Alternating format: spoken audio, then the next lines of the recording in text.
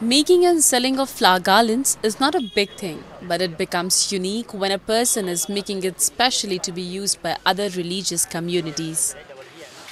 Setting an example of communal harmony are these Muslim men from Katra city of Jammu and Kashmir who have been making flower garlands for their Hindu brethren on the festival of Navratri.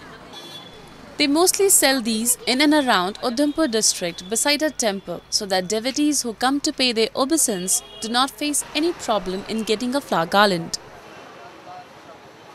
ऐसी खुशी होती है कि बहुत खुशी होती है, हमारा तेज़ी से काम हो जाता है, बढ़ जाता है। यही हमारे बच्चे बुच्चे भी इसी कारोबार और बच्चे यही कारोबार करके स्कूल पढ़ते हैं, यही हमारा काम है। हमारा हिंदुस्तान में भाईचारा ऐसा ही रहना चाहिए और ऐसा ही काम चलते रहना चाहिए, तो बहुत अच्छा काम है।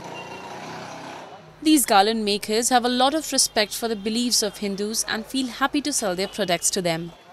These men make these garlands with a lot of hard work and dedication and wait eagerly for the Hindu festivals when their flower and garland businesses shoot up.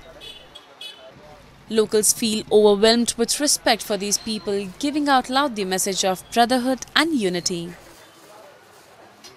और हमें भी खुशी होती है, हर साल खुशी होती है, नवरात्रे आते हैं ना, हमें खुशी होती है, हमें भी 2 रुपये बनते हैं और हमारी जनता को फूल मिलते हैं। इधर हम यही होते हैं, कोई बंदा नाराज नहीं हो के जहाँ से चले जाए, वापस नहीं जाए। कोई भी बंदा आएगा, लो जी सर देंगे हम, क्यों हमारी ये 3-4 पीढ़ी है काम करते हुए।